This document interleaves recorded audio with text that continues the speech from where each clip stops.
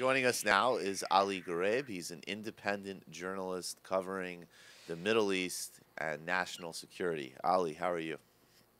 I'm well, thanks. It's great to be with you guys. Great to be talking with you. Thanks for joining us. So I want to kind of start off of the bat with this notion that John Kerry and other people have been kind of putting forward that basically the vote on Syria amounts to a Munich moment. And it's kind of shocking, I have to say, to watch this kind of resurgence of these large-scale kind of industrial-grade World War II analogies only 10 years after they were deployed in the run-up to the invasion of Iraq. And it's also disappointing to see people like Kerry, who you would think, in general, probably do have a bit more kind of sophisticated views of this stuff. What is to be gained by drawing that type of analogy, or is it just as kind of crude and stupid as it appears to be? Well, I mean, I think it's kind of a sign of desperation on the part of the Obama administration in trying to convince Congress. You know, it's not their push for the vote is not going well for them. A lot of the two big whip counts I've seen out there, one from Think Progress and one from the Washington Post, don't really look great for the Obama administration. I mean, it's not a done deal, but it's still definitely up in the air, and they're kind of pulling out every trick in the bag to try and convince Congress to go for this intervention.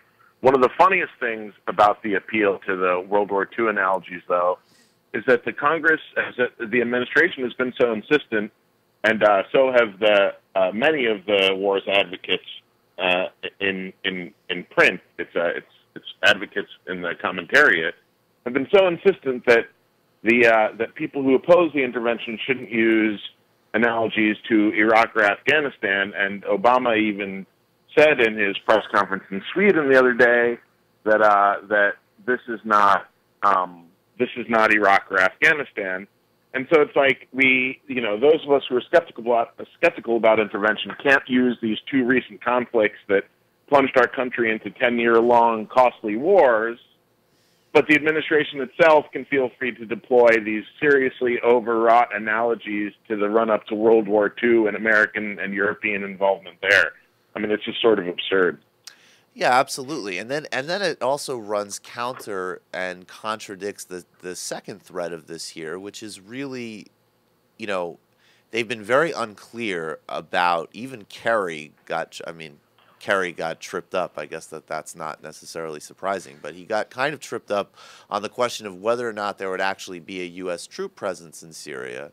And then at the same time, in order to gain this congressional support that you're talking about acquiring, which is proving very difficult for them, they're definitely pushing the notion pretty strongly that this will be a limited engagement and mainly take place and only take place through airstrikes.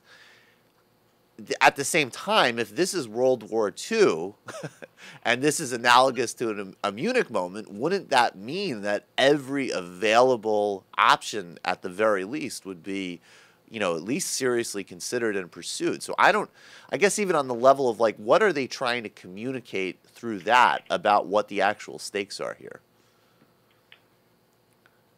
Yeah, I mean, like I said, it just sort of smacks of desperation. Yeah. I don't think that they're serious with that analogy, and as you point out, they can't be, because if this is a Munich moment, then yeah, the whole point of the Munich moment was that this whole meme about appeasement, which doesn't quite get the history right and doesn't understand the context of the Munich Agreement, which I agree failed miserably. But this whole meme of appeasement. What happened by at Munich, Ali? No, I'm just kidding. Sorry, go ahead. Yeah. Sorry. Yeah. Yeah, exactly. Matt Duss pointed out in his column that the whole Munich thing has gotten has become such a common meme in hawkish talking points that it sort of lost all historical context. And you pointed to that Chris Matthews interview you were just making reference to during the campaign, during the 2008 campaign, when Matthews interviewed this right-wing radio host and kept saying what happened in Munich, and the right-wing radio host just said it was appeasement, and clearly had no idea what the actual contours of the Munich agreement were. Right. And that's gotten totally lost here. it's just become kind of sort of a buzzword. And, you know, when you have to resort to buzzwords in order to press a case for military action, like, you're not making a very strong case. What do you think the closest analogy is? Is it Iraq, or is it Bosnia? Is it not helpful to make an analogy like this to begin with? Well, you know, the thing is that there's no analogy that fits perfectly the current situation. But the problem with saying that we can't use analogies at all is that it discounts the fact that any past interventions might have lessons to look at before this intervention.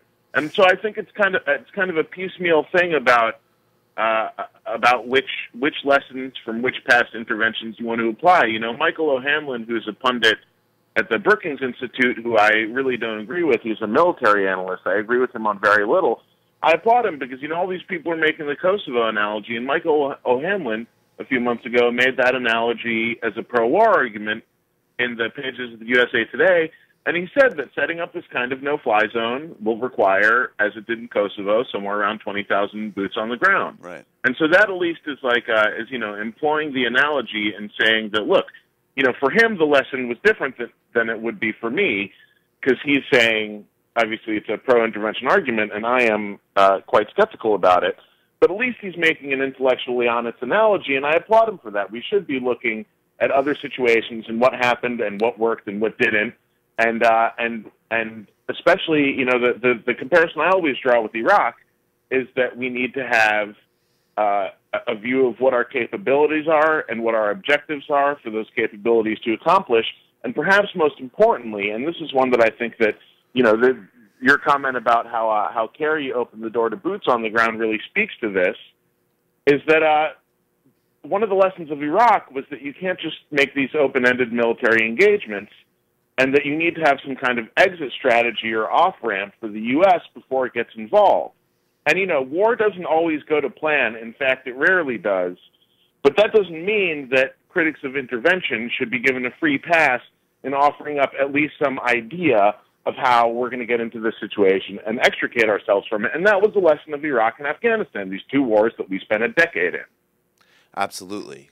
So moving beyond the sort of never-ending resilience, it seems, of kind of disingenuous arguments for foreign intervention in Washington, it seems to me that there's kind of two tracks for examining a strike on Syria.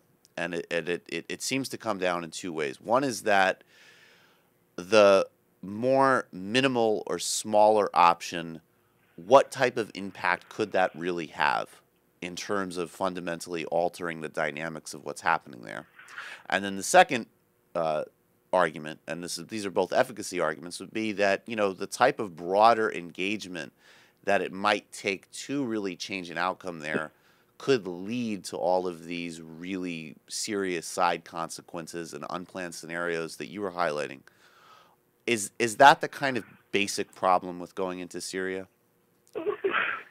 Yeah, you know, it was really interesting to watch the Congressional back and forth with the administration about this, because the administration offered a draft authorization for the use of military force to the Congress that was quite open-ended and left open the possibilities to even a potentially really broad, unlimited time frame intervention to deter Assad from using chemical weapons. And then the Congress returned one that was much more limited in scope and, you know, basically was very careful only to authorize these initial limited strikes. Right. And then Kerry kind of conceded yesterday that look, if you guys want to just authorize the limited thing and we need to come back to you for further steps, that's okay by us. And it's been, you know, this is why it was so important for Obama to go to Congress on this. You know, I don't think he went necessarily out of fealty to the Constitution, which presents its own problems considering that he's a constitutional scholar. But I think he moved to the Congress because the UK had taken its vote to not participate in the intervention. And as a result, that left Obama with his only allies as France and Turkey that were vocally backing a U.S. intervention. And even the Arab countries, Saudi Arabia and its Gulf allies, and the GCC and the Arab League would not make public statements in support of a U.S. intervention. They were just too cautious about it, probably perceiving that their publics would think that that vocally backing a U.S. intervention in the Middle East was kind of unsavory. And so, and NATO itself said that it would not participate in this intervention. And so there was basically zero international or domestic legitimacy to a strike. And I think it was that situation that led Obama to Congress. That said, I think it was a really good decision exactly because it's exposed these sort of debates. We're actually getting lots of detail that we didn't previously have, even in the unclassified sessions, about what the administration's plan is, how robustly it plans to intervene there, and what it plans to do in the aftermath, what it hopes to accomplish. These are all things that we've only heard the administration speak directly to in detail since it decided to go to Congress. And so I think that just shows the value of this decision. Yeah, and it also, incidentally, even though it will go through, or maybe already has, but it also prompted France to actually take a vote in Parliament on this action as well. And that's not likely to be a problem passing there, but I think you're right. It definitely, starting with the UK, it's been a much more open debate. Do you think at this point that with Kerry kind of backing down, well, actually, let me back up for a moment. It kind of opens up two different questions. So one is with Kerry backing down, and now you see Nancy Pelosi this morning sending a letter to Democrats in Congress. There's a lot of work now on, it seems to me, what do you guys need, basically? How narrowly written does this need to be? How cautious an approach does this need to be to still get your vote and go through? So it seems like, are we moving to a phase now where this is turning from, at least from a Democratic congressional point of view, and maybe also a Republican one, obviously coming from a different angle, from a real security, human rights decision, whatever way you want to frame it, to a political question for the Obama administration? Like, if we vote this down, if Democrats vote against this, this will be a huge embarrassment if this doesn't go through Congress. So we need to ameliorate those conditions as much as we can, get something through, maybe take limited action, but we're already on to the question of political fallout and outside of what it is the administration may or may not be trying to do in Syria.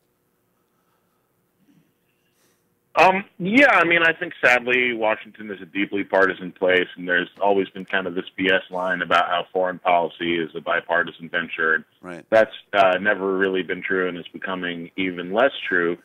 But I think that would be a miscalculation that by members of Congress to view this as a political question. David Cameron's government was certainly embarrassed by its vote in the Parliament, but it wasn't brought down by this, and neither will be the Obama administration. One of the most consistent things about U.S. foreign policy has been that we are inconsistent.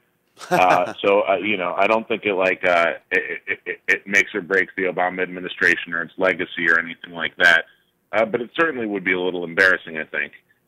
Yeah, and then is that kind of part of the calculus? Is the calculus shifting for them in that sense? That the planning on the administration's part maybe is turning into how do we just not embarrass ourselves in Congress now as the kind of preeminent focus in yeah.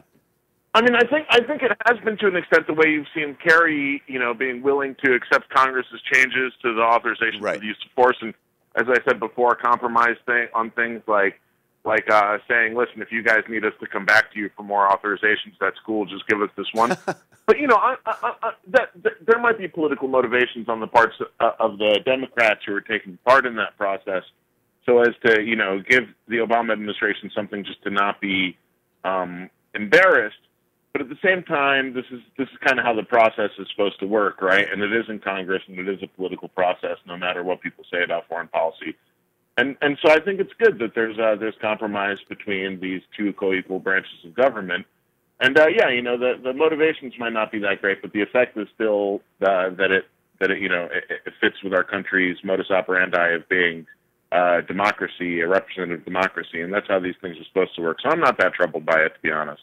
No, absolutely, and one would imagine that there would be a variety of policy areas that if there was more actual scrutiny and debate, the policy formulation would probably be better.